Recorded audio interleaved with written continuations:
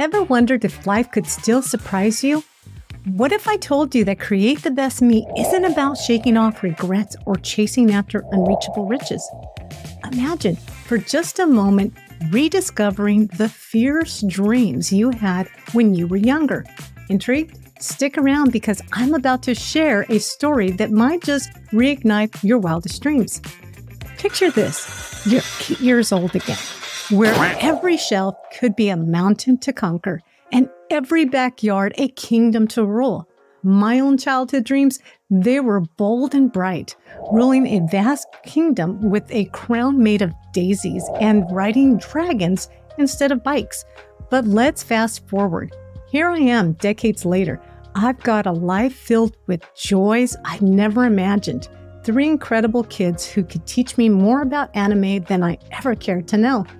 3 energetic dogs that never fail at reminding me that they need their vitamins every morning. And a husband who's both my stronghold and my partner in speed walking 3.5 miles every morning. And yet there's this little voice asking, is this it? And you know what? It's okay to wonder. We've all been there, guided, molded, shaped by the expectations set upon us. Don't be too loud. Don't step out of line. Make sure you fit in. I remember being told to dress a certain way, to laugh a certain way, all to climb the corporate ladder, only to find it was leaning against the wrong wall. And yes, I even preached these virtues to my kids. Why? Because what would the world say if I didn't? But here's where we turn the page. Who really cares what the world thinks? It's our time. Time to redefine what success and happiness looks like. Time to dust off those dreams and ask ourselves, what if I lived a little more for me? And let me tell you, it starts with reclaiming that voice, that spirit we've pushed aside. So are you ready to laugh at the rules and maybe break a few? I sure am. And speaking of breaking things, wait till I tell you about the time I decided to join my husband and daughter for a day at the fair and concert, only to end up having my own dance party. That story coming up next. And believe me, it's a good one.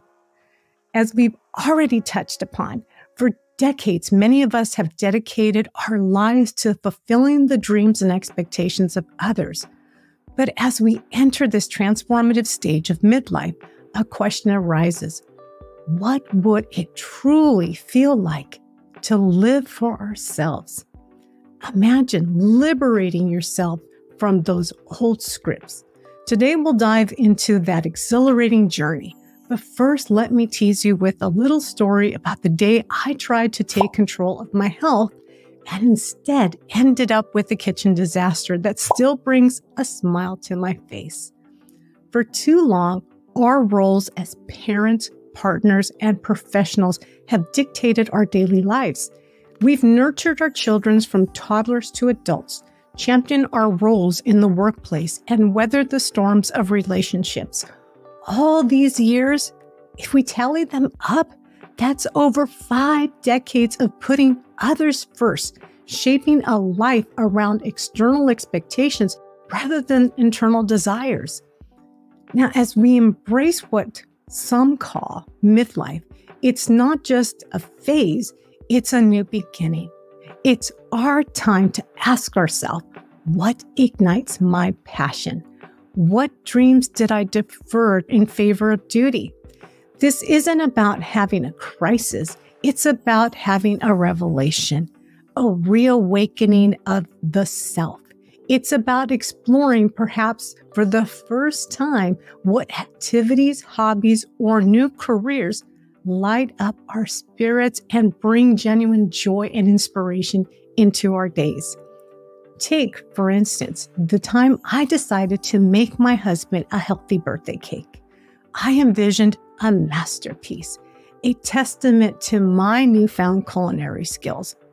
Instead, I ended up with layers so flat they could make a pancake jealous, and cashew frosting that was more of a drink than a spread.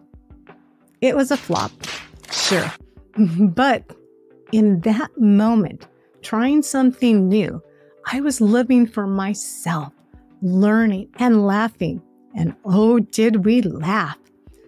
So if you're pondering whether it's too late to shift the focus back to what makes you truly happy, let me tell you, it's never too late. Now is the perfect time to rediscover and chase those dreams.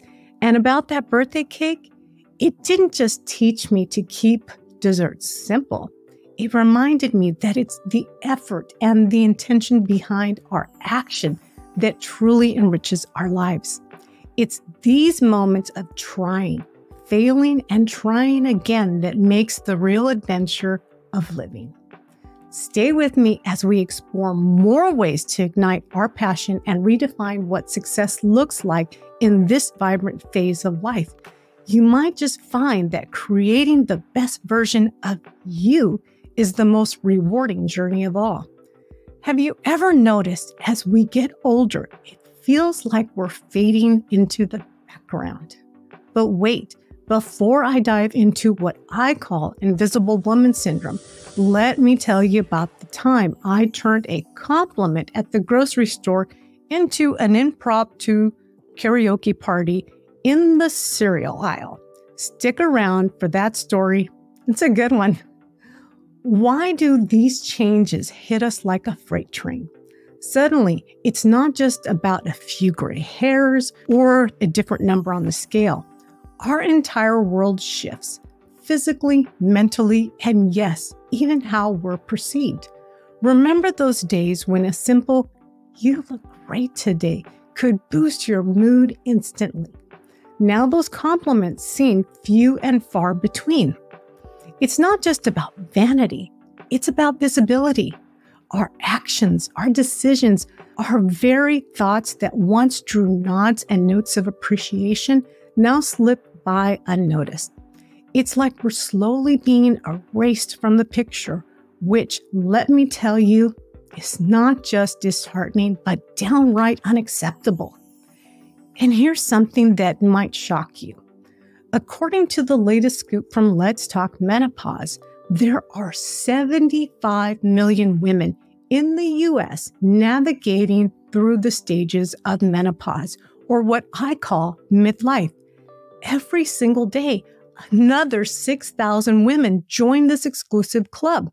That's thousands of us potentially fading. But here's the kicker. We don't have to accept this invisibility cloak they're trying to throw over us.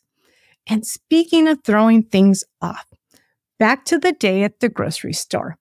There I was, examining the nutritional contents on a cereal box, when a young staff member caught me singing "Try Everything." What started out as a solo performance became a singing duel, and I thought no one heard me.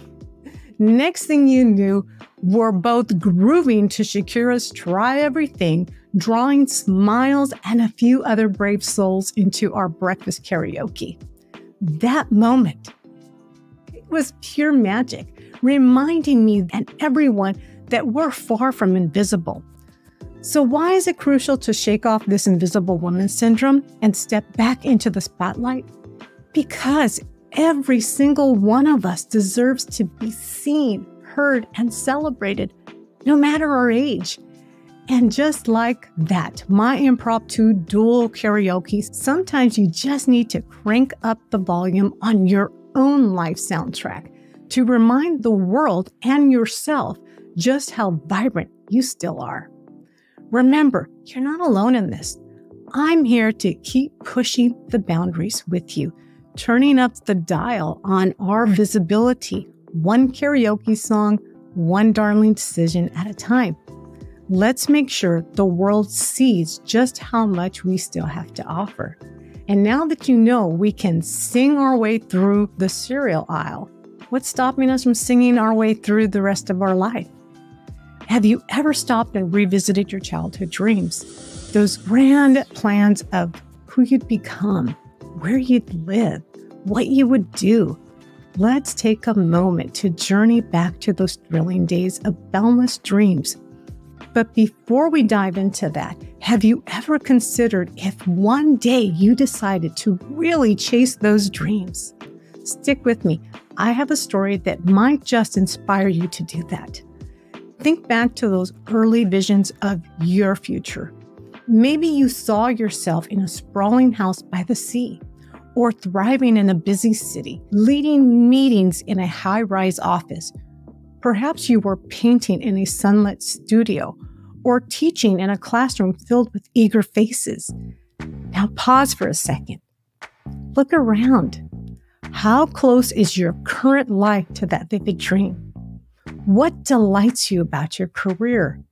How does your home feel like that sanctuary you once imagined? Often, it's not just tangible barriers like education or resources that hold us back.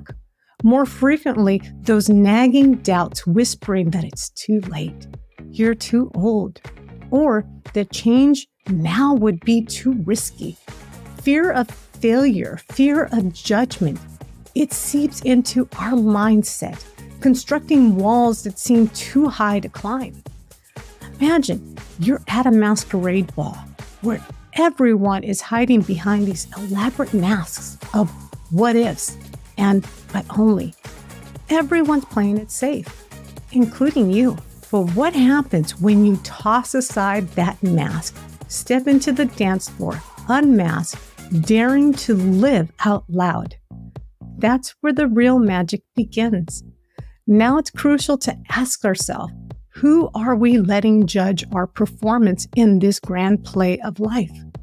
Why let the spectators hold any power over us? Remember, it's not the critic who counts. It's not about those pointing fingers or whispering doubts, as President Theodore Roosevelt so profoundly said in The Man in the Arena.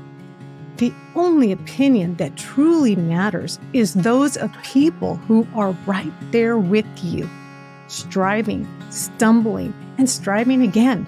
Those who, like you, have dust and sweat on their face from doing the work, from daring greatly.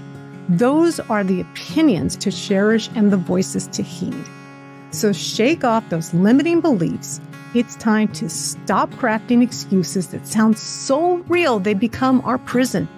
Let's dare to dream again, dare to fail, and dare to succeed.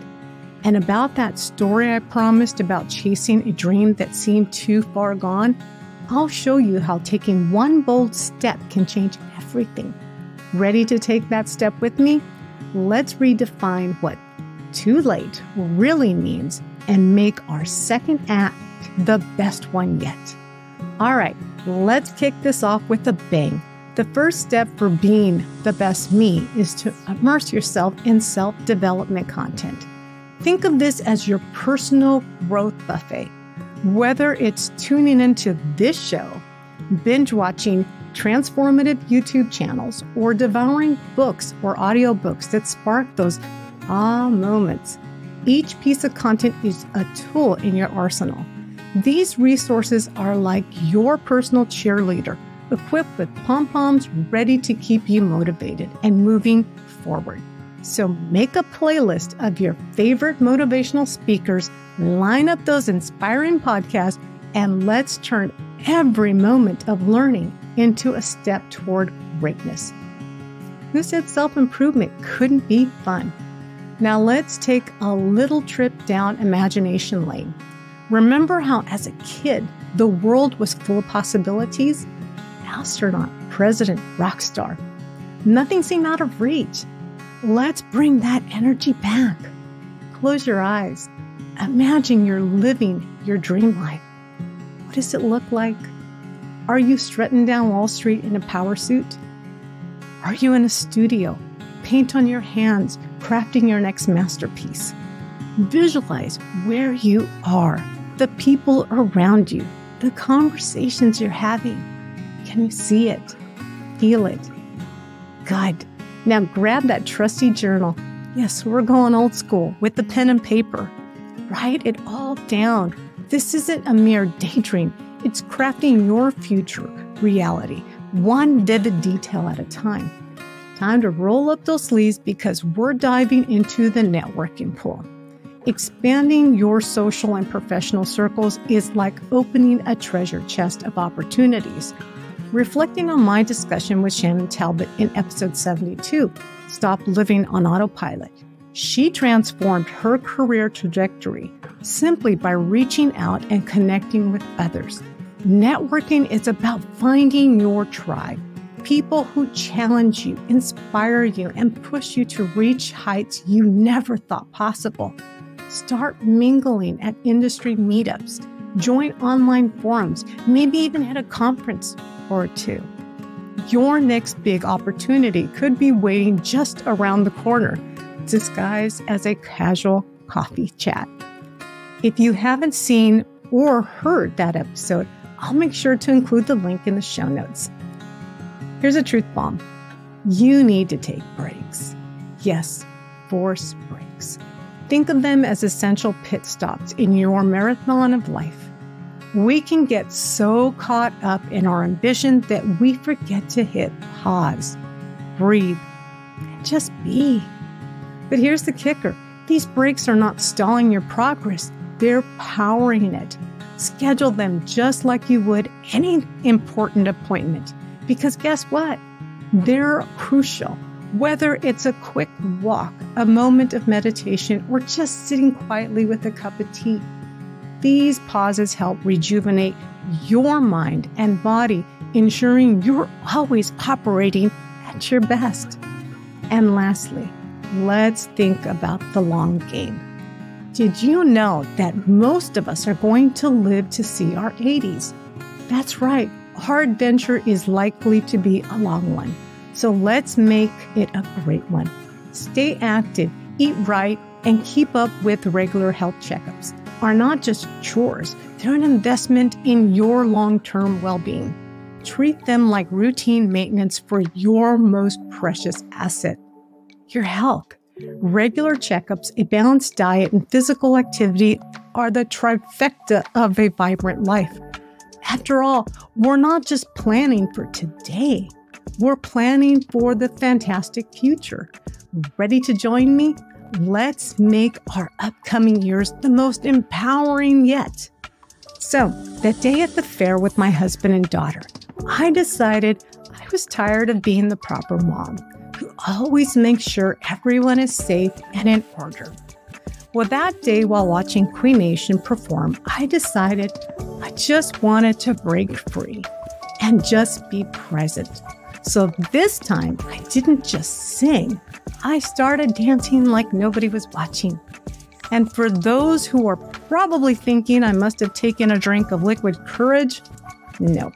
I haven't had a drink since November of 2001. Who would have known that my 11-year-old is still talking about how much fun she had that day? And to tell you the truth, I'm still talking about it. So as we wrap up today's journey of self-discovery and personal growth, remember that creating the best version of yourself isn't a race. It's a carefully curated journey. From consuming enriching content that fuels your mind, visualizing your dream life to bring it into reality, expanding your network to open new doors, to taking crucial breaks to recharge your spirit. Each step is vital. These aren't just tasks on your to-do list. They're part of a larger strategy to ensure you're living your life to the fullest, most vibrant potential. And speaking of vibrant potential, don't forget the importance of looking after your long-term health. A well-maintained body, mind are the greatest assets to this journey. They are the tools that will carry you through the decades of adventure, achievements, and joy. And for those of you who are excited about improving your mental clarity and vitality, as I am, you won't want to miss next week's episode.